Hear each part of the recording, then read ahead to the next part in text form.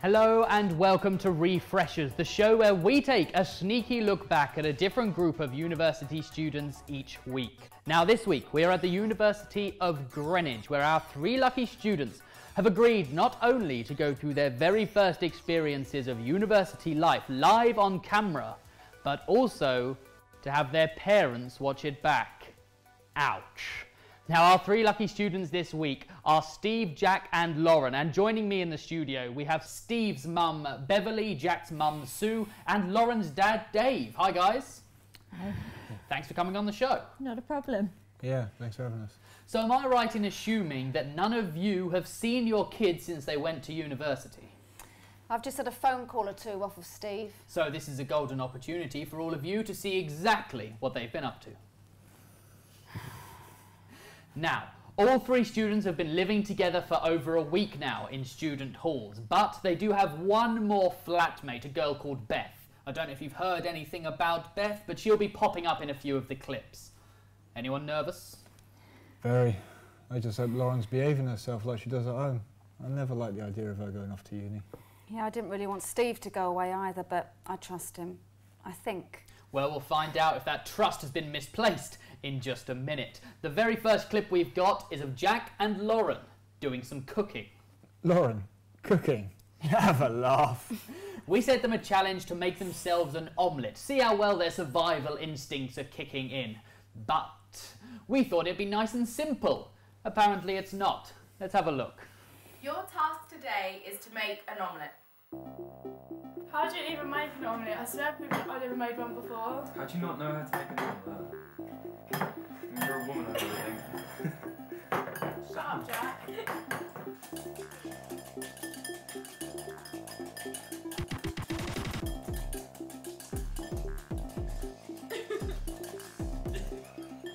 This has got to be the most awkward thing I've ever done. Can we at least open this before I try and make an omelette?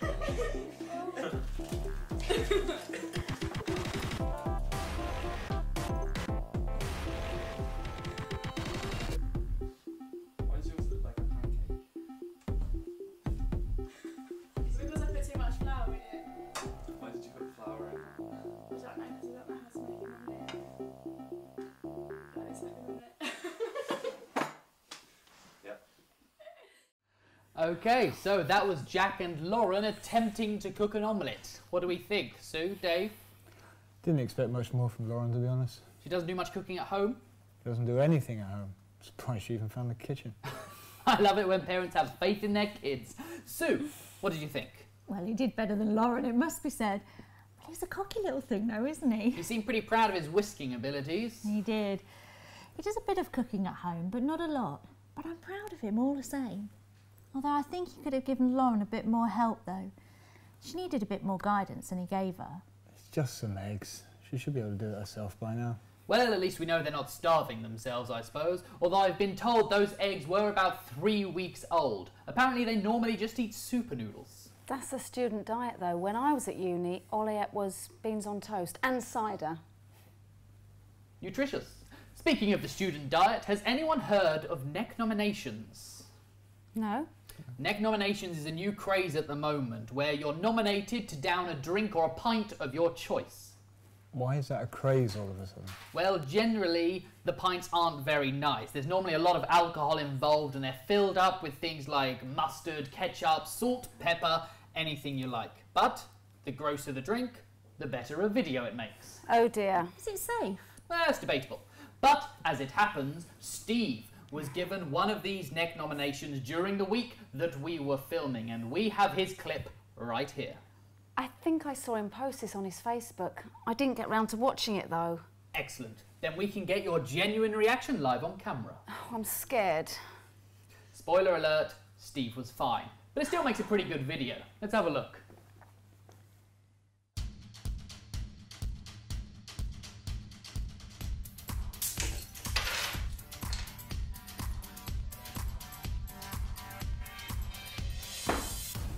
hot sauce in, don't be pussy. No man, that's crazy. That's mad of it.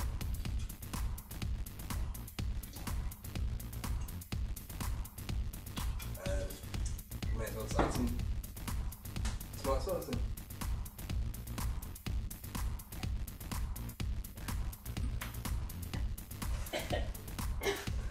And so may as well put these in as well. One more for the back. One top of that.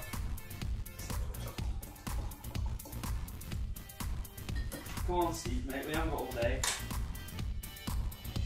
That's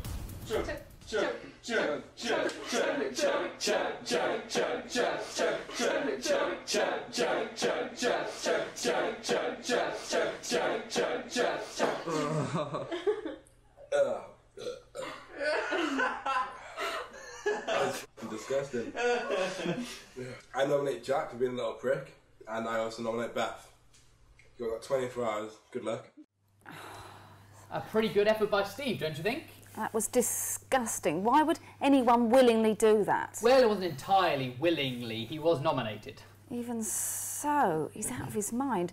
This is the thing that everyone's doing. A lot of people have been doing it, yeah. It's all over the internet. Facebook, YouTube, all the platforms. That's the best thing I've ever seen. You wouldn't have liked it if it was Lauren doing it. Lauren wouldn't do that. Only an idiot would do that. Are you calling my son an idiot? Okay, so clearly this is something that a lot of people are doing at the moment, and evidently Steve is now involved as well. Beverly, is there anything you'd like to say to Steve now that you've seen his video? Yes, it was a stupid thing to do. It's lucky he didn't cause himself any damage, but that does not make him stupid. He's only 19. I had a job and a pregnant wife at 19. We all make different life choices though, Dave. At the end of that video, you may have seen as well that Steve nominated Jack for the next neck nomination, which means he has 24 hours in which to complete his video. Sue, what do you think about that?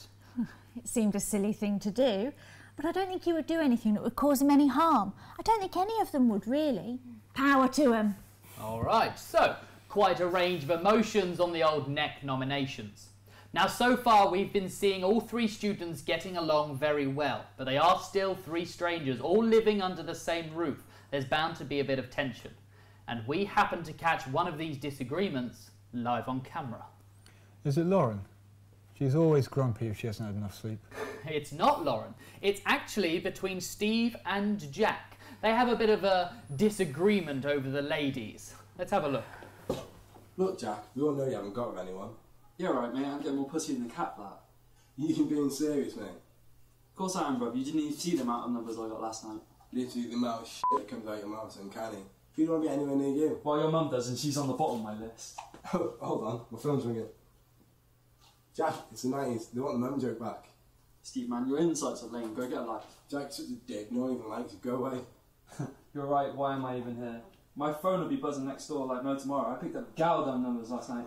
Piss off, Jack, you dweeby little fuck. Fuck you, you prick. So maybe more of a clash of egos, perhaps? Oh, Jack's an odd lad. I'm glad Steve stood up for himself. What's wrong with him, though? Maybe just another situation of Jack loving himself a bit too much. Yeah, and Steve's clearly had enough already. Nah, it's just banter. They're just being lads. Boys will be boys. No, I hate that phrase. Well, they weren't exactly behaving like gentlemen. Do they not behave like this at home? Well, I didn't know Jack spoke about women like that. What did he call them? Gowdom? Gowdom, yes. Oh, I don't know what's wrong with him. Do all boys talk like that now? Well, apparently Jack does. Well, he never talks like that around me. Of course he doesn't talk like that around you. You're his mother. I'm telling you, they're just being lads and having a laugh. Well, he better speak to the Gowdom with a bit more respect, or he won't be getting anyone's numbers. But he's quite clearly a lady killer. Clearly. Mind, if they keep bickering, they won't have a very happy domestic environment. Ah, no, that is very true, but that's just another life lesson they're going through at the moment. Learning how to get along with people, even if they don't necessarily like them, or think they're a dweeb. Well, at least Lauren's keeping her thoughts to herself. I wouldn't like to see her argue with anyone. Well, no, Lauren's not been involved in any disagreements this week. But she was involved in a little bit of gossip. She had some rather big news this week and she confided in Beth, the fourth housemate. What big news? Let's have a little look at the clip. Look, Beth, I ain't feeling right at the moment. What? Do you feel ill or something? Basically, I worked out that I'd be on my period, but I haven't come on yet. And I've been having all these weird cravings, like fucking pickled onions or something. How random's that? Wait, so you think... And also, feel my boobs. Don't they feel bigger? They do feel a bit swollen.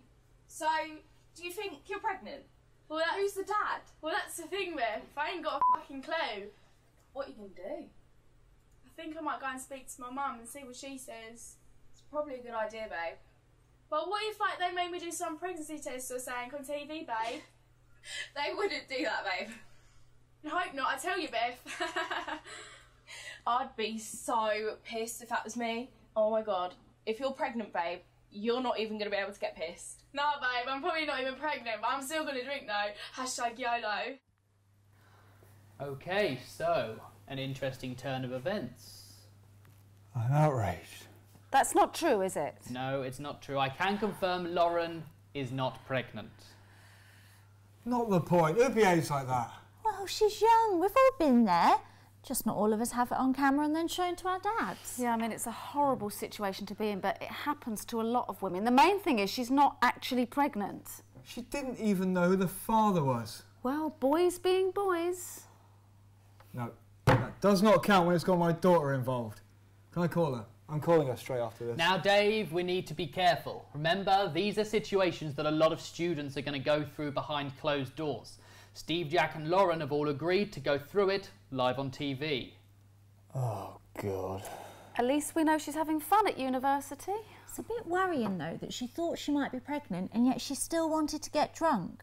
And what's YOLO? You only live once.